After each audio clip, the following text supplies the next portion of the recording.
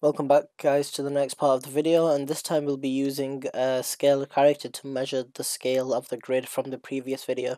So what you can do first, if you go to the description down below, there's a downloadable link where you can download the character I'll be using to also test this yourself to understand scale.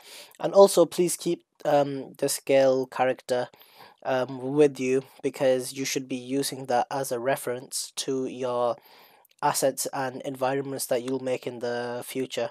So once you've downloaded it, it's a small file, and just place it somewhere. So in my case, what we can do is file, import, and then it's called the scale 6 foot man obj, import, and here you can see he's here. So now he might look a bit massive, which he is because he's 6 foot. So what we can do is, if we go onto the spacebar, then go to the side view, which is the bottom right, and then what we can do is, you see there's the character. We can go to create, then measure tools, distance tool, and just measure from essentially the bottom to the foot. So we got the foot till the head, and there you go.